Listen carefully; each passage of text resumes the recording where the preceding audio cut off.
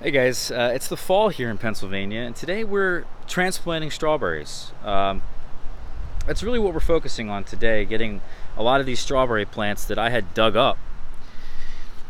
I dug these guys up and bundled them in about 25 plants per bundle and stuck them in the fridge for quite some time. By putting them in the fridge and cutting off all the leaves, as you see here, I just took my pruning shears and just sheared off the top of these plants. Here's an individual crown. By transplanting like this and putting them in the fridge, you can actually preserve the plants and extend their life in the fridge for quite some time, so that when you're ready to transplant these in the fall, which it is right now, you can then transplant these in any location that you want. You can see here is some that I've already transplanted.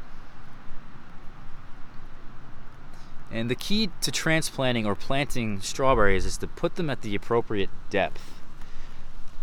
We're also putting them a foot apart, because what's going to happen next year is that these are a June-bearing variety, and this June-bearing variety will fruit for us at the end of May until all about the 1st of July. So once the 1st of July ends, these guys go into like a new mode and they start sending out runners, and then the runners will take over this whole area, basically everything, if you let it, over time. But it's good to renovate your strawberry bed as well, and that's kind of what I'm doing now as well. I did that to the Mara de Bois Day Neutral strawberry bed in the front of the house, and we essentially took out a lot of plants that were so close together and transplanted them to other parts of the bed. So if most of my strawberries, for example, are in this area, I then took a couple up out of the ground and maybe moved them over here, so that we could then start having them spread out in this direction and kind of choosing where I want them to spread out. The key to transplanting them, guys, is again to cut off all of the leaves. And that way the transplanting shock is much less. But I want to show you guys a bed actually back here, which is a June bearing bed, which I've done some renovations to quite recently, and that's actually what we're planting, is the early glow strawberries. So this is also a June bearing early glow strawberry bed, and we did the renovations of this bed in the fall, and I don't really recommend doing this in the fall for production purposes. Again, you're supposed to do this as soon as the strawberry plants fruit and they're done fruiting. You thin them out, and then they'll start sending out runners, because they go into that mode, like I said, guys, and they'll start filling in the gaps that you essentially had created by pulling up strawberry plants. And then you can essentially always have a nice little production here of young strawberry plants.